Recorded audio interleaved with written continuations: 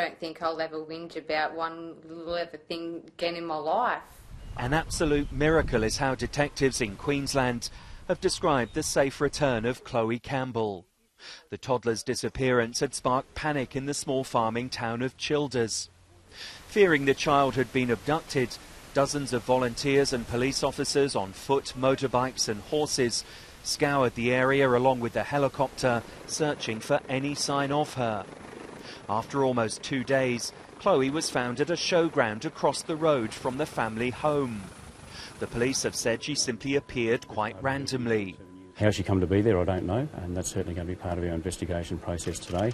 As I said, for the last few days, our focus has clearly been on locating Chloe safe and well. That's been done.